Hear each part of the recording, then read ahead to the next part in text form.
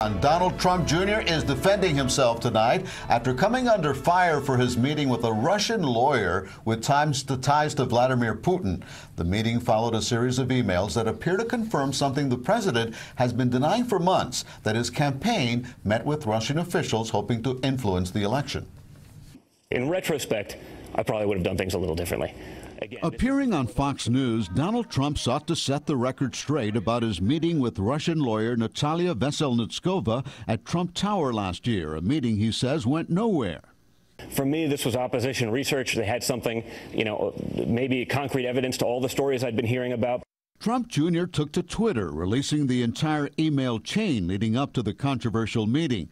In the initial message, music publicist Rod Goldstone informed him that a Russian official had very high-level and sensitive information about Democratic candidate Hillary Clinton, part of Russia and its government's support for Mr. Trump, to which Don Jr. replied, "If it's what you say, I love it." The emails came on the same day the Russian attorney, the focus of the meeting, repeatedly denied ever having compromising information about Clinton. In Congress, there's growing concern about Russian hacking and whether the White House is telling the truth. This is obviously very significant, deeply disturbing. This is something that's the most problematic thing I've seen thus far.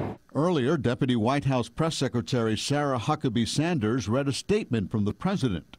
My son is a high-quality person, and I applaud his transparency. CBS News has confirmed Special Counsel Robert Mueller is expected to look into the meeting and Trump Jr.'s emails as part of the overall collusion investigation. Well, Trump Jr. said on Fox News that the Russian lawyer offered no relevant information for the campaign. He called the meeting a wasted 20 minutes.